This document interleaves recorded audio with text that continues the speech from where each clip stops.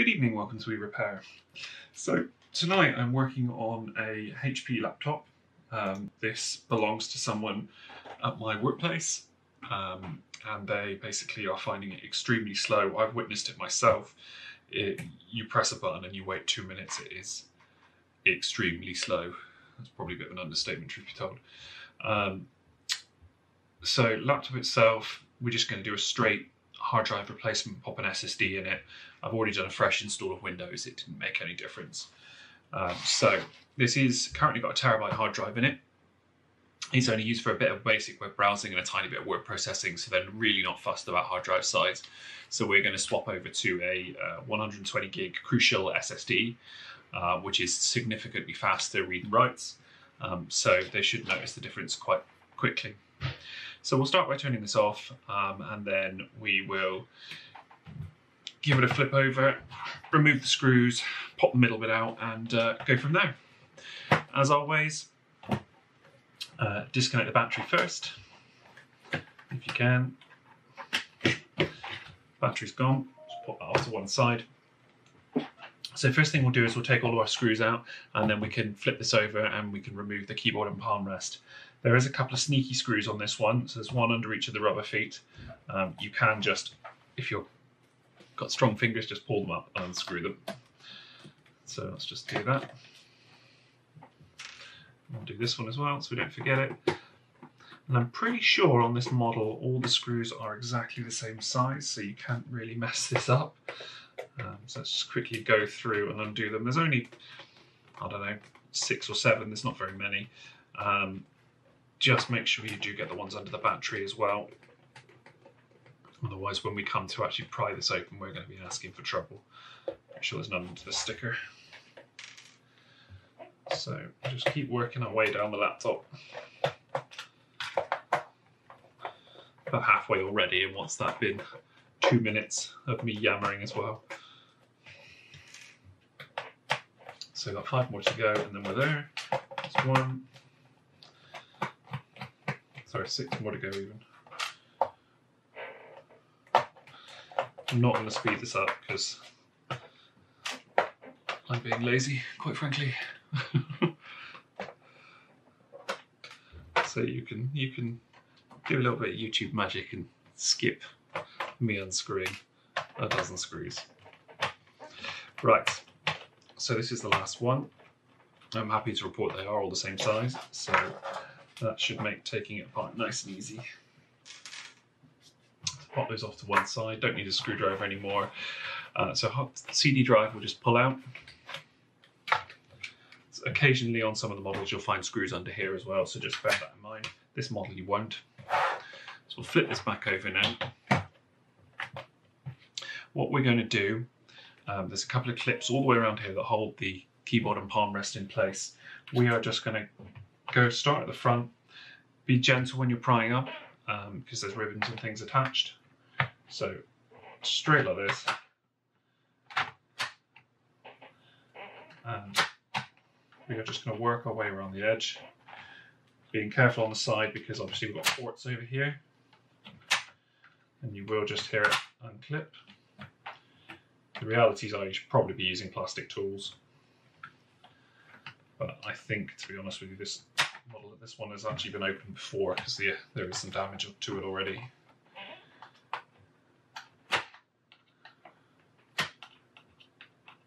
So again, just working all the way around. I'm not putting any pressure on this at all, I'm just being really gentle. Come down to here now. These ones you almost want to just pry away just so it does come out. We're nearly there. Okay. Then under here, let's get to the point where we've got everything all the way out. And then what we're going to do is we're going to flip this laptop back over now. So we'll close the lid. So hopefully you can see just in there now. You should just be able to, there you go, this will just drop away. So a bit of plastic has actually fallen off, but I'm not going to stress too much about that. So what we are interested in is this. While we're in here, I'll talk you through a few other bits though. There's your memory. slick and pop another DIMM in this side if you ever want to upgrade it. And then this would be your connection for your CD drive, which is obviously modular, so you can repair that if you need to as well. So what we are going to do is we're going to pop this open and we're going to replace the hard drive. So if you just give me 1 second, I will just pause and I will grab the hard drive and then we'll carry on.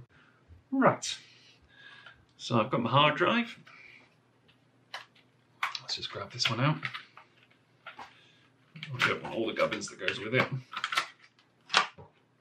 So what we've got to do is we've got to get our current hard drive out. There's 4 screws holding it in. It's not a complicated process. We're just going to undo 1, 2, 3. I thought there was 4. No, there's not. There's 3 in a blob. So that's fine. We'll undo these screws. And then what we're going to do is just carefully lift this up and towards us to disconnect. 2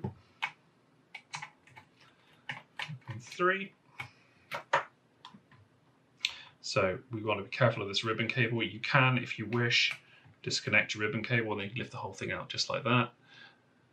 And then what you do is you will pull this piece off here and we will put that on the new one as well. So that's our SATA connection.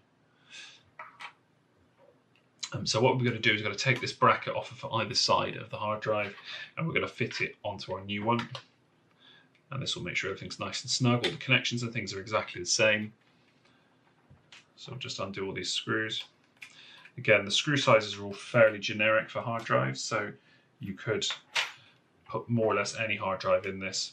Obviously, as long as it's a laptop one, you won't be able to fit a 3.5 inch PC hard drive in your laptop unless you've got a bit of a chunky beast. Right, so that's our hard drive. Grab our new SSD. And what we're going to do is we're just going to pop these brackets on the side, making sure that we mount them up the same way. We just would really help if I pop them the right way around, so like that. And this is the fiddly bit. So we need to pop our screws in and almost try and hold the bracket at the same time. This is where it becomes a bit of a fiddle. Once you've got your first one in, it's fine because then everything firms up nicely.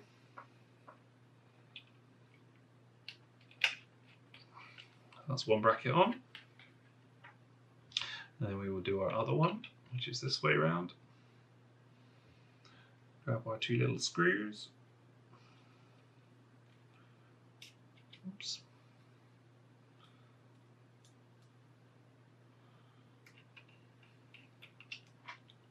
So there's 1. There's number 2.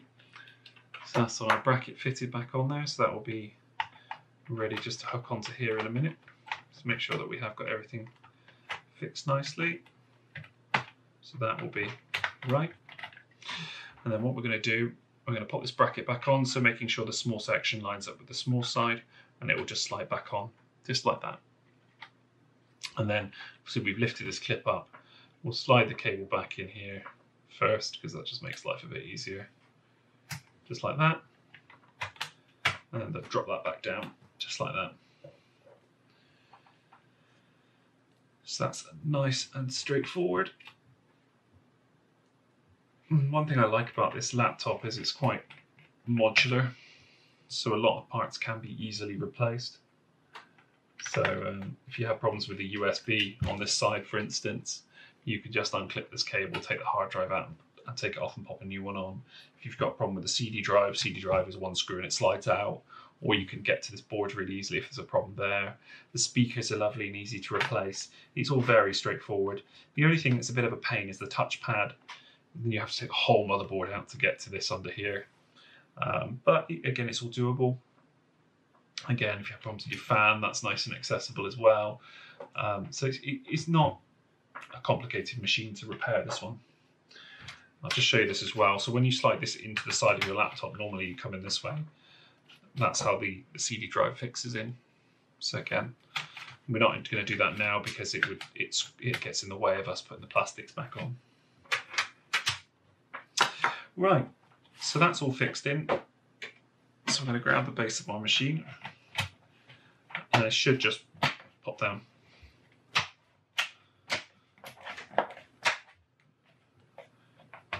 So just going to push down all the way around You should just hear lots of pops and clicks, and it should just go in, and then we'll flip the machine over and we'll do the same again. So I'll push them down all the way around.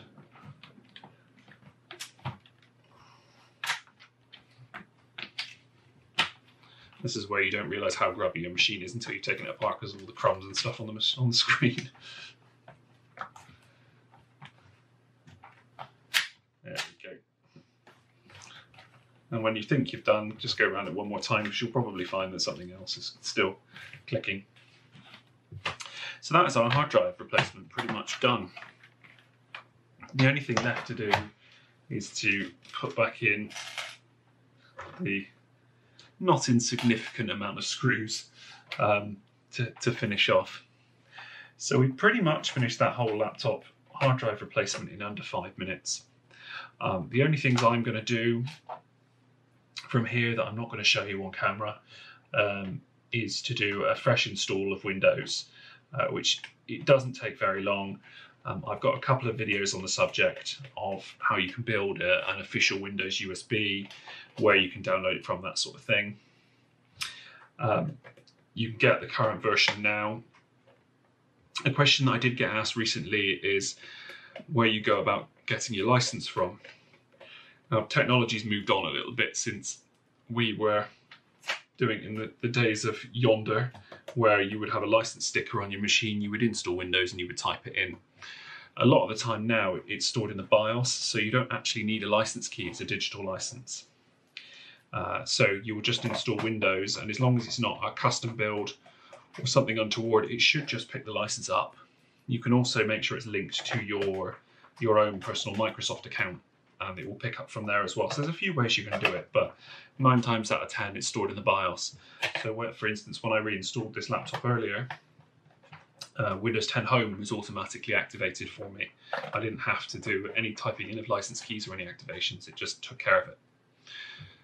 So I guess my pro tip to you really is have a go, install Windows. If you find it activates, great. Move on with your life. You've got a digital license that's stored within the BIOS. If it doesn't, you can pick up a license fairly cheaply. It's available at most sort of fairly major PC vendors. You'll find it online. You can buy it through Amazon. They're not incredibly expensive. But, oh, I have made one mistake here. I've installed the screw for the CD drive too early, so let's just quickly undo that one. Pop this in and then we'll do that one. So that is pretty much it, really. We've replaced the hard drive. Windows still needs reinstalling, but I'm not going to show you how to do that, as I say. I'll link the video in the description so you can watch it if you want to. Everything's done. We're all buttoned up. Hard drive's installed. I'll do Windows off camera, and that should be it. Hopefully, it should be a nice, new, speedy laptop. Anyway, if you found the video useful, drop me a like, leave me a comment. I do try and respond to as much as I can. It does take me a little while sometimes, so I apologise if you've been waiting 7 or 8 days for me to reply. I do try and reply as much as I can and try and give as many sort of tips and advice, but the other day, my skill set's more around PCs, so if you ask me questions about some of the videos, I won't necessarily be able to answer, but I will always do my best for you. Anyway, as I say, if you like the video, drop me a like, subscribe to the channel, and hopefully I'll see you in the next video. Thanks for watching.